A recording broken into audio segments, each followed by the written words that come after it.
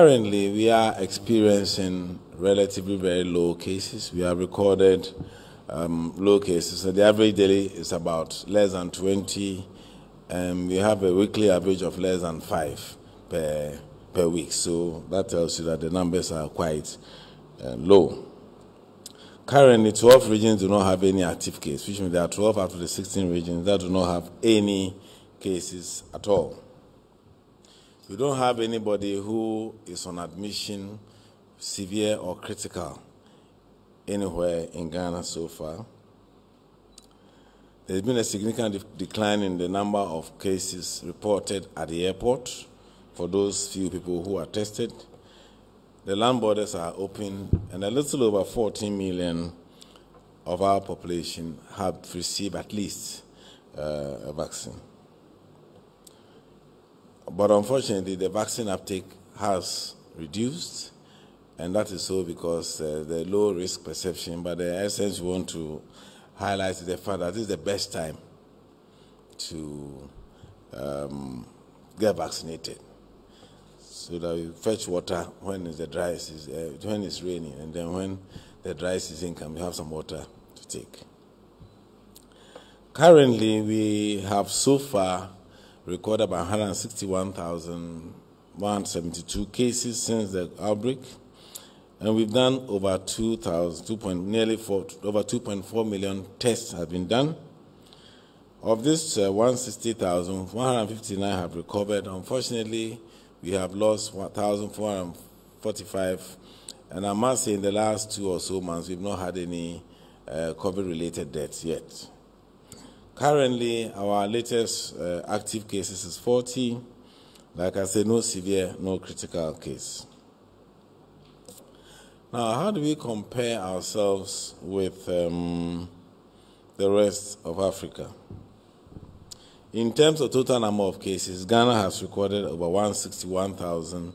This is as at March, so that's why it's 160,000. ECOWAS has recorded about 901,000. That's the 16 countries of ECOWAS. And Africa had recorded about 11 million plus.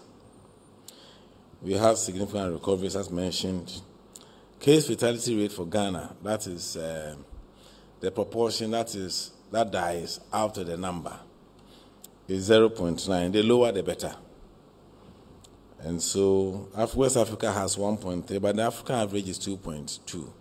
So that tells you that the management has been much better, because the risk of dying is lower in Ghana compared to ECOWAS and African average.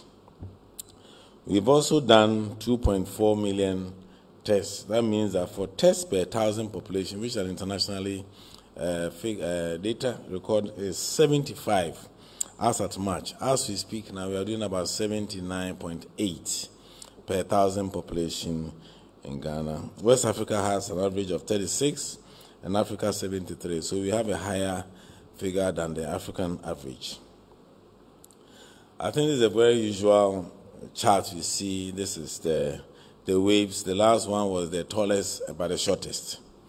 That's the Omicron one. You have the Alpha. The first one was the original version. We have the Alpha, we have Delta, and then we have the Omicron. So you can give them their different, the waves can have their own name, but they are dominant variants there. These are the usual charts. You can look at the active cases and the most region that has received the most, and it hasn't changed. You can see that our active cases are now in Upper East, Bono, Shanti, and Greater Accra. The rest of the country has no active case, as I said. So those 4 regions are where we have cases. The majority are in Greater Accra. That's why the color of Greater Accra is slightly deeper than the rest. I think this also shows the trends in active cases. Since it was around February or early March when it dropped, it's remained quite low, virtually flat on the x-axis till now. Now, This is just the airport total average of total so far tested, positivity of 0.87%, and the majority are non-Ghanaians. It's just the usual slide. Now, currently, all our borders are opened to human traffic and trade. Togo, Burkina Faso, and Cote d'Ivoire are yet to open their borders. And so that means that Ghana border is open, the others are not open, but we know that despite the closure, there are still trade still comes through, trucks are allowed to pass through, so those are things. And of course, there are people who find some way to get through it. So all the international travelers who are coming through are screened, and we are still in negotiation with our neighboring countries to see how we can synchronize activity, whether testing or whatever, but we are not going to do any tests for now. But we have means of testing that I'll take you details on how we do. The Ghana Travel Advisory, we've done a revision of the travel advisory. We always do, this is the 14th version that tells you if you are coming to Ghana, these are the things you need to have. These are the things you need to do to be able to qualify to enter. So that has been, that the details will tell you whether, for example, do you wear mask in the airport terminal? That will be there. Do you need to be fully vaccinated to come in? Or if you are not vaccinated, these are the conditions. So this is the advisory, which is always on the KIA website and sometimes on Ghana Health Service website. So what are these? Pre-arrival requirements. International travelers, other Ghanaian, non-Ghanaians, and foreign residents will require to be fully vaccinated prior to departure. And when we say you are fully vaccinated, Johnson & Johnson, 1 dose is classified as fully vaccinated, and the others are 2 doses. Booster is bonus, but you need to be, that's what we define fully vaccinated. And we take the vaccines that are registered in the 5 vaccines that are registered in Ghana, and we added 4 or so more that are WHO pre-listed. What it means that it's been approved globally by WHO, but Ghana has not. And so that one, people come in are allowed to come in with that. And every traveler will have to fill the Ghana Health Service declaration form. So we need to know where you have been the last 2 weeks, as we've been doing during Ebola and now, because we still have outbreaks in other parts of the country. So if you are coming to a place where there's a risk, there's an outbreak there, then your risk level is higher, and so we may want to keep an eye on you. So that one is done, and that's it's an online application. For Ghanaian and foreign residents who live in Ghana, the full vaccination prior to travel to Ghana for 8 persons 18 years and above.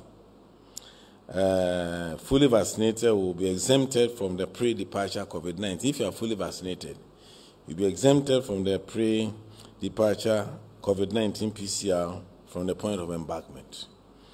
We also be exempted from tests on arrival if you are fully vaccinated.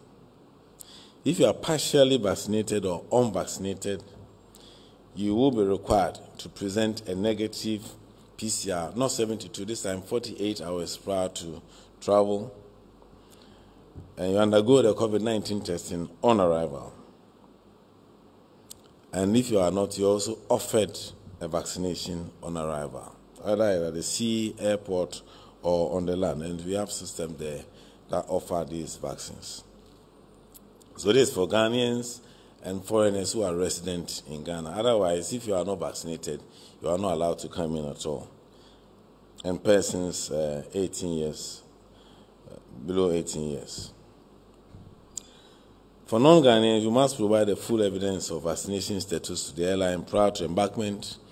For land borders, the traveler will be held responsible, and for the transit passengers, will be required to have a full proof of vaccination status, even if when you are doing transit in Ghana.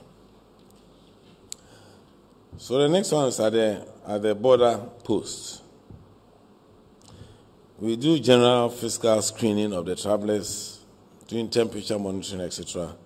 We will do a physical verification of a COVID-19 vaccination card. So the portal people have the samples of the other countries so that they can check. We also do a digital verification of the COVID-19 vaccination certificate using the Panavirus platform, which gives us information as to whether it's a genuine card or it's a fake card. So that one is done. And of course, you continue to inspect the yellow fever vaccination card at all levels, especially in the land borders where we have our neighbors still having some cases of yellow fever.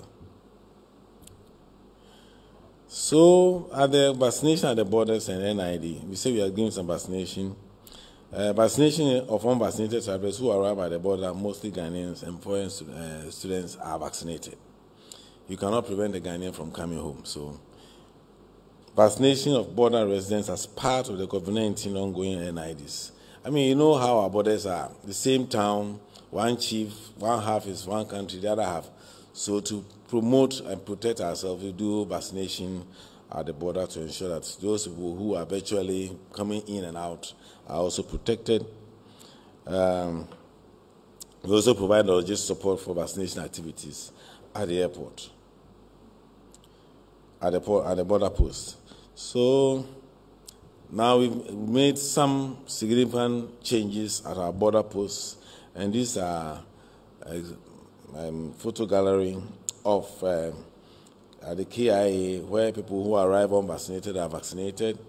One of the land borders where the team is there to vaccinate those who need to be vaccinated. The Jewiwav, Semenye, Akano, these are all our land borders where there's evidence of vaccination going on. We are also developing laboratories. We put one in Aflao, Elubo, and Paga. This is the model.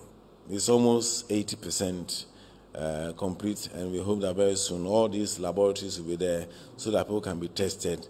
Which will done with support from UNDP and other partners. Now, we had a certain number of ports that were also not manned by Port Health. There's an ongoing process to man all of them, and these are some of the offices, prefabs that have been put there to ensure that Port Health presence is felt to protect us as and when people are coming in. As you know, now there's an outbreak of Ebola in DR Congo. And so these are all important systems that we need to continue to upgrade to protect ourselves. This is the Lepebi Bafda 1. So these are already in place and is currently working. So these are some of the logistics that have been sent to our border posts to ensure that once the border is open, we remain safe and all the necessary stuff are carried out. So, okay. So if you are coming as a traveler, what are you supposed to do? You have to upload your vaccination card onto the Panavirus travel platform. So you create an account on the site and you're able to upload your vaccine card, or you use the UNDP endorsed Global Haven site, which is www.globalhaven.org. You can upload there. We will get it here so that we know that by the time you arrive here, we know that you are vaccinated, and this is that you have a genuine card before you are. So Port Health will have this information before you arrive in Ghana. So the fully vaccinated record, called the batch number, manufacturer, vaccination date, etc., are all keyed onto the platform. You upload the vaccination card, and the system will verify your vaccine record and issue you with a code and a pass. And that's the code and the pass that you come here, because Port Health will have had that information with you. So where are we as far as our vaccine states of vaccination? I mean, the vaccines itself are going to be so far received 30,378,000 plus. They've all been distributed. We distributed 23 million already. Some are still in the regions currently being used. And at the national level, we have about 6.6 waiting for redeployment should the numbers go down in the region. Majority of our vaccines are still remain AstraZeneca. So far, we've had about 9, for those who have received one dose, it's about 9.491 million, which comes about 47.5%. So we still have some way to go. For 29.9% of the population. For the fully vaccinated, we've done about 5.8 million of them, counts about 29% of the 20 million that we have targeted, and about 18% of the total population. We have about 360,000 people who have received a booster since we started. As you know, this disease is more prevalent in the urban areas. But so with the vaccination, so far about 63 of those vaccinated, 2.3 are from the urban areas, while 37.7 are in the rural areas. And as usual, more females are vaccinated compared to the males. So we need to also work on that to ensure that more men get vaccinated. And of course, the youth, especially those below 18, still remains a higher number of population who are yet to vaccinate, even though we are vaccinating up to 15.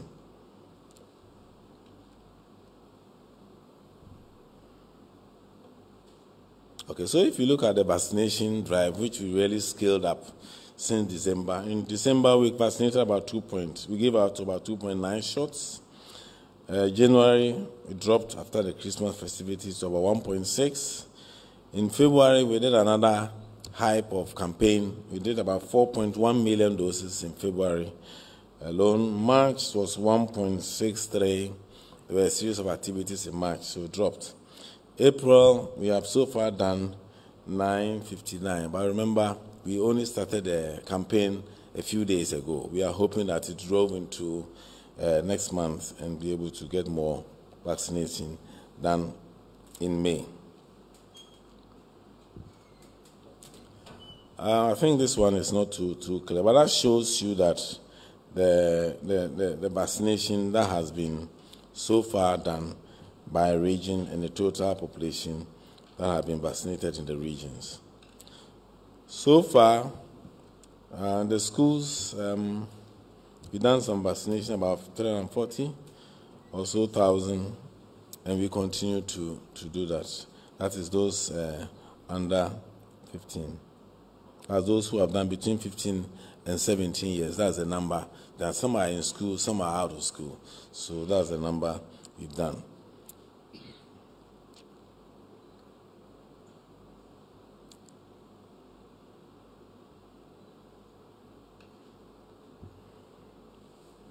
If you look at the ranking in terms of total number of vaccines done, Greater Accra is the first when it comes to the first dose, but they are the 10th when it comes to fully vaccinated.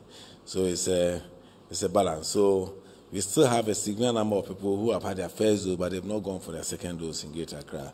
And if you look at which will be shared with you, you can see that they are the least vaccinated is Savannah in terms of absolute numbers. Of course, if you look at the proportion, that will also change. But they also had probably the lowest number of cases in the country.